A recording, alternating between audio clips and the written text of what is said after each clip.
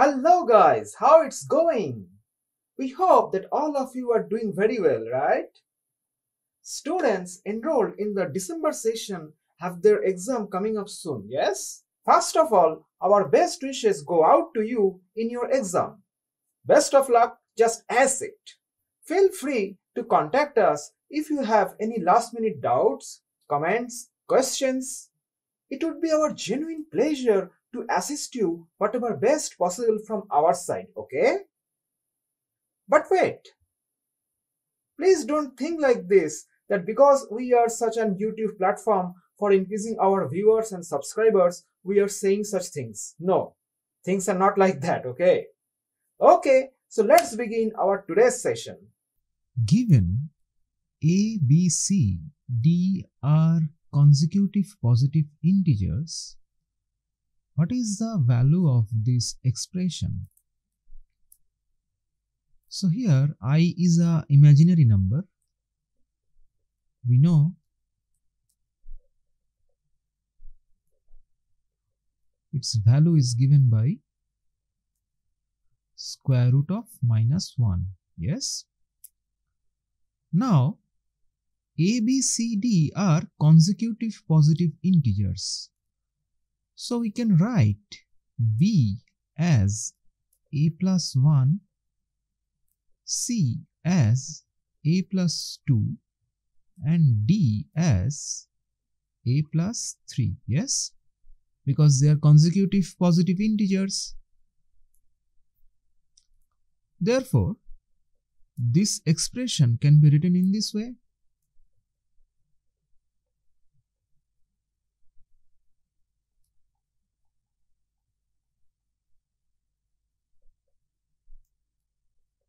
Now, simplifying, what we will obtain? 1 plus I plus I square plus I cube. Now, if we look at this quantity, we have 1 plus I, and we know I square equals minus of 1 and I cube equals minus of I. Therefore, simplifying, we obtain this as 0. Therefore, the answer is 0. Yes, option A. If C is a real number and if 1 plus I is a solution of this equation, then what is the value of C? So we have given a quadratic equation. It is a quadratic equation, right? Its highest degree is 2. And we have also given one of its root.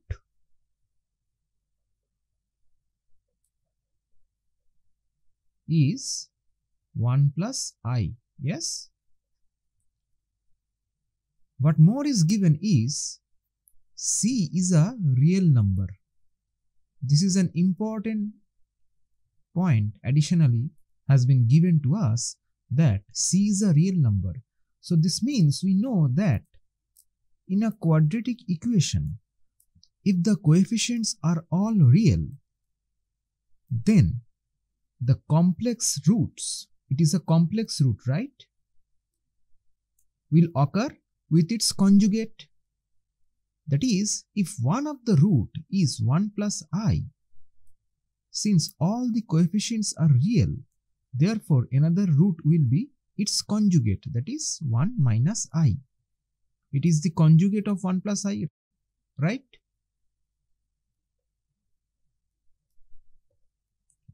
So from here we can obtain the value of C, okay? Well, how we can obtain? We know that product of roots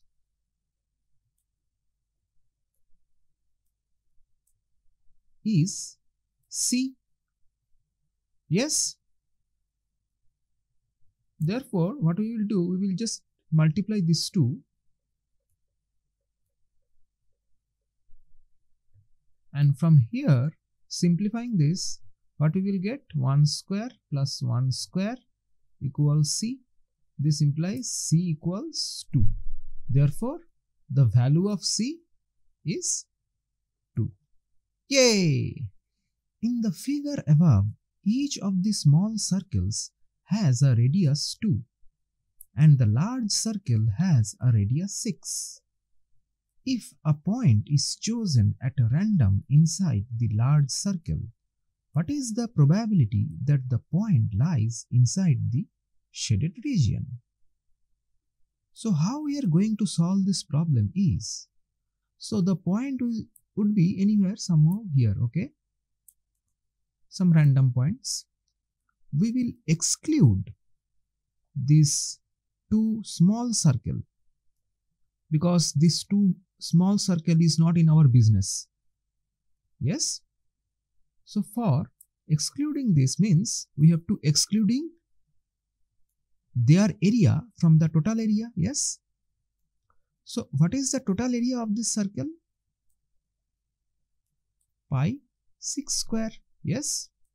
That means 36 pi. And what is the area of both of this circle? Small circle. Combined area of the smaller circle is pi 2 square plus pi 2 square. This gives 4 pi plus 4 pi, that is 8 pi. Yes? So we have to exclude this 8 pi from 36 pi. We obtain the area of the shaded region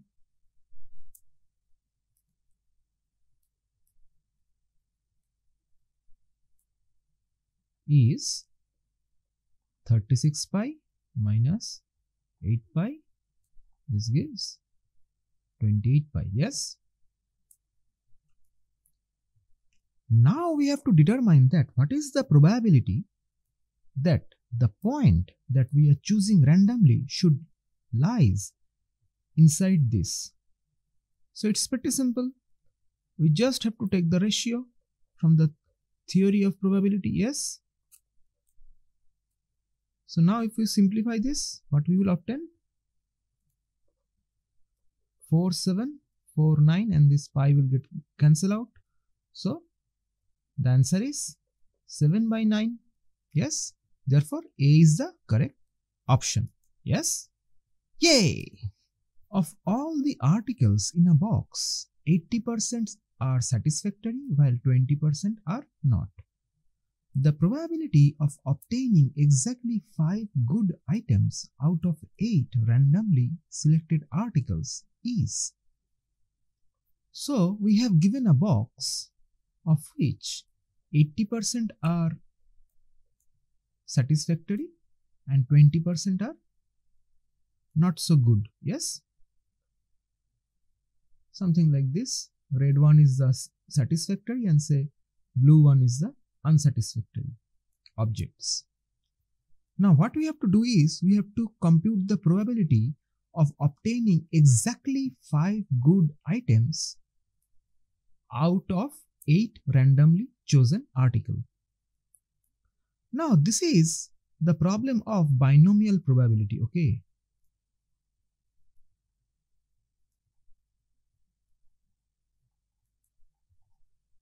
So as we know from the theory of binomial probability that if P is the probability of obtaining success in a single trial, then 1 minus P is the probability of failure, okay, of that single trial. And the combination here is we have to choose 5 satisfactory items from randomly chosen 8 items. So this can be done in 8 choose 5 ways. Yes? And the success is, we need the success from this 80% satisfactory article. Therefore, the value of P here is 80%. That is 0.8. Similarly, 1 minus P is the failure. This gives 0.2. Therefore, the success, we need 5 times success, yes, because we need 5 good items and 3 should be failure. So this is the total combination in which we can select 5 good items out of 8 randomly selected articles. So if we simplify this,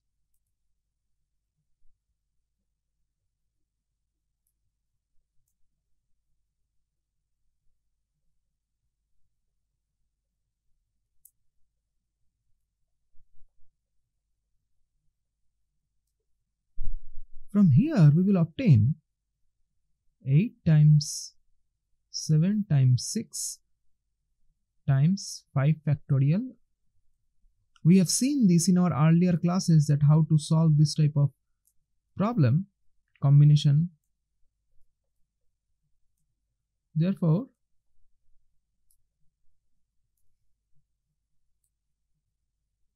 without going into the details,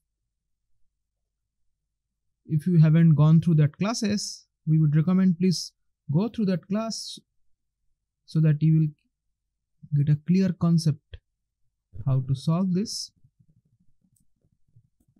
How to do the simplification process is pretty easy, it's not so difficult. Simplifying, we obtain approximately, it is an approximate value we obtain 0.1468. That's what we can say, 0.147. Therefore, the correct option is D. Yes? I just want to add one more thing here, that if you have any doubt on binomial probability, please let us know in the comment section. We will make a separate video, a lesson on binomial probability, which is a very important topic. Okay? If the length of a rectangle is 3 times its width, what is the sign of the angle that the diagonal makes with the longer side? So let us first draw the rectangle. Since the length is almost 3 times of the width, so let's name this as A, B, C, D. And we assume that the width, that is AD, equals BC equals X. Therefore, from the given condition, we have the length AB equals DC equals 3x. Yes? Now, we have to determine that the sine of the angle that the diagonal, that is AC, or you can also do it with BD. I am doing with AC. You can also try with BD. It is not at all any problem, that the diagonal makes with the longer side. So let's assume this is theta. So we have to determine sine theta. Yes, sine of this angle. So we know sine theta is, following SOHCAHTOA rule, sine theta is opposite by hypotenuse. Yes. So what is opposite here? We have opposite is BC and hypotenuse is AC. Now we know BC is X. And what about AC? Since it is a right angle triangle, therefore AC is AB square plus BC square. X times, we have AB square is 3x square from here, and we have BC square x square. Simplifying, we obtain this is square root of 10 and x will come outside. So now simplifying, we obtain this is 1 by square root of 10. Therefore, our sine theta is 1 by square root of 10. If we simplify this with the help of calculator, we will obtain an approximate value of this one, which is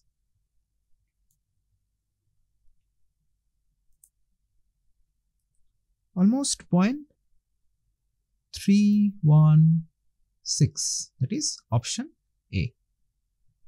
If triangle ABC is isosceles, that is, what is an isosceles triangle? A triangle whose two sides are equal, yes?